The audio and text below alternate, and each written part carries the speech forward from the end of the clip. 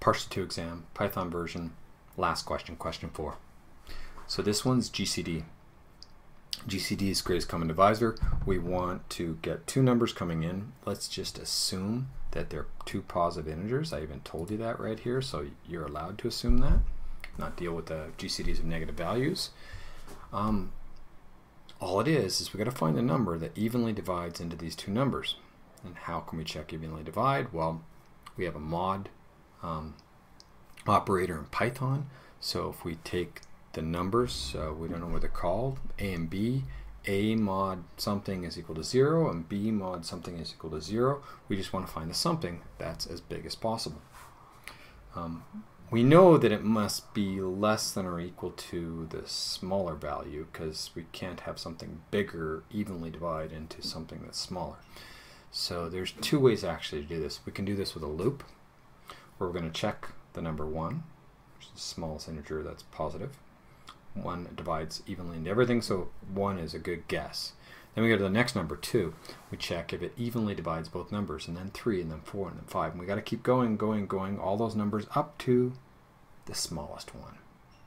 Okay, so we can do it that way, or there's another way to do it recursively. So let's do it the first way with a loop. So let's clear out here. Let's start a new file. Let's save it as exam4.py. Let's rock and roll. So let's def GCD. I'm going to call my values A and B. All right. So now we said we wanted the minimum value, right? So let's grab the M is the minimum of A and B. We got M in our pocket. Let's call it minimum because we don't like bad variable names. So minimum is the min of A and B. Let's write a test. Let's just return 42 because we should write our test first. Let's say the answer is, let's call GCD of 8 and 24, and then we'll print the answer. Now the GCD of 8 and 24 is 8, but we're going to run this and we know that it will print Python3 exam4. What's it going to print? It's going to print 42. Because we know it's going to print 42. So we've got the minimum in our hand. Now what do we need to do? We're going to know, okay, the answer is 1. That's 1 works. We want to find a bigger answer. So let's call it a candidate. I'll call it candidate as 1. And then so we want to start at 2 and then go all the way up to the minimum. So for each value in range 2, comma, minimum plus 1, remembering that it doesn't include the one on the right. Yeah, Python. So for each value in that range, we're going to check if a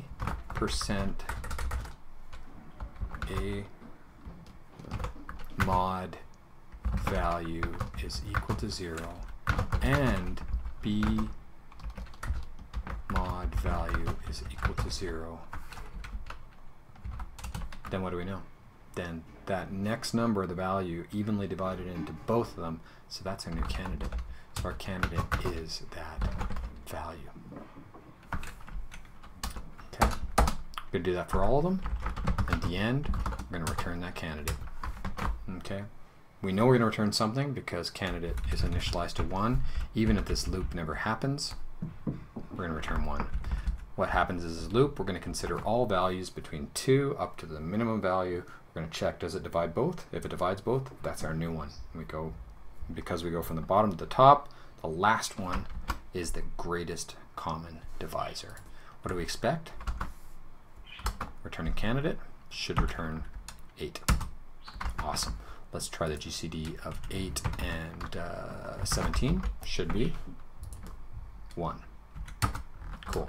Let's try the GCD of 8 and 16 and 32. Should be 16. Cool. 16 and 40. Should be 8. 16 and 44. Should be 4. Bingo. So that's GCD with a loop. Okay. Now I'm going to do it a different way.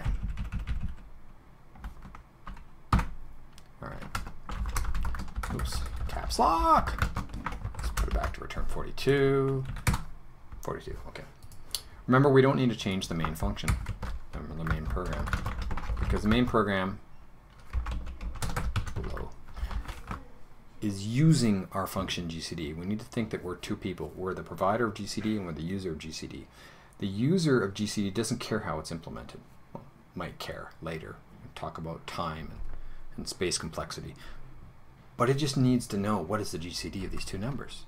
So we can implement this any way we want. And this is how we're going to implement this one. Recursion.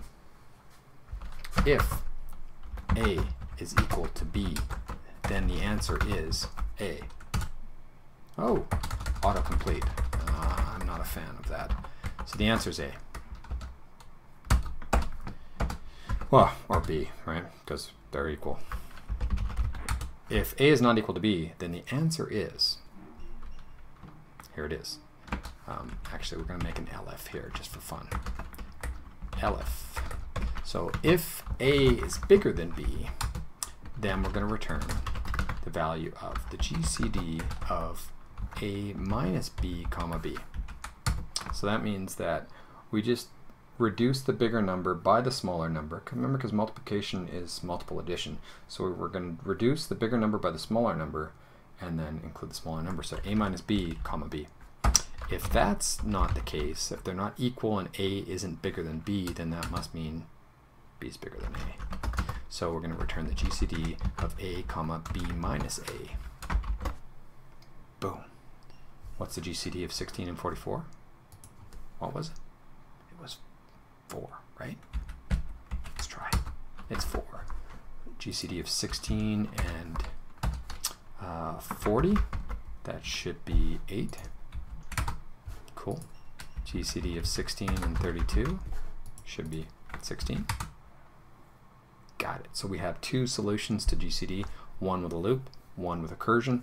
Similar to what we did with factorial. We did a loop solution, we did a recursive solution. You should be thinking about which one's better, which one's prettier, which one's faster, which one's cooler. For now, it's an exam.